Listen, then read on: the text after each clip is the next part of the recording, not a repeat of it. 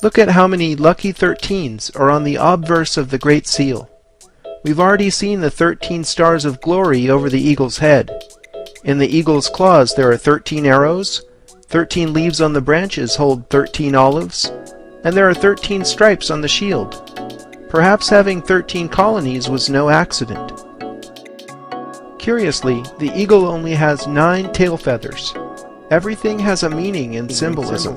Notice how it's very busy. Lot of intersection diagonally lines, you can't make out what's there. But let's get rid of the background noise, get rid of all the diagonal lines that doesn't belong there, and let's reverse the principle of Rorschach and take what's in the background and bring it to the forefront and see what's there. Because once we do that, we find out it's quite obvious that there is another Illuminati owl, and that it is perched on something that looks like an arrow. That is what they don't want you to see.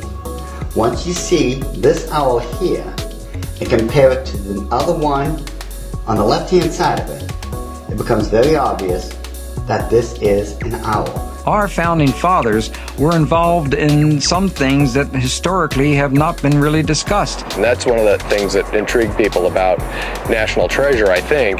It suddenly made them aware of things that they'd been looking at, all their lives. The triangle, the all-seeing eye that's on the pyramid in the back of the dollar.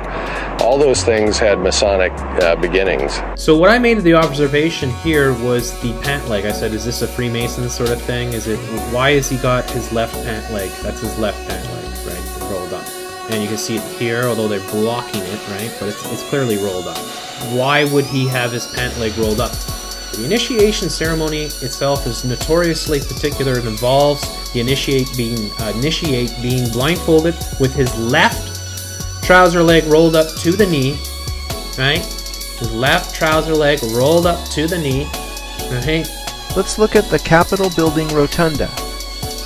This center point of American democracy figured prominently in Dan Brown's The Lost Symbol. Investigative mythologist William Henry has interpreted the significance of the Capitol building as the solemn temple at the heart of America.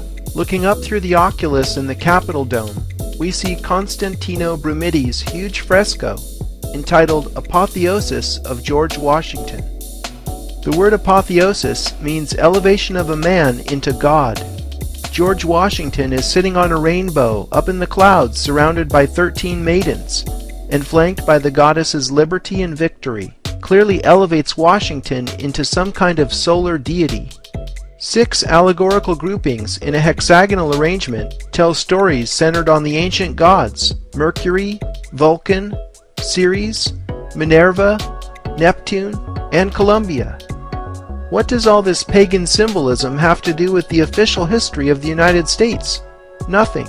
The goddesses personified on both sides of the Atlantic as nature, reason, liberty, freedom, and Columbia are all esoteric references to the Egyptian goddess Isis.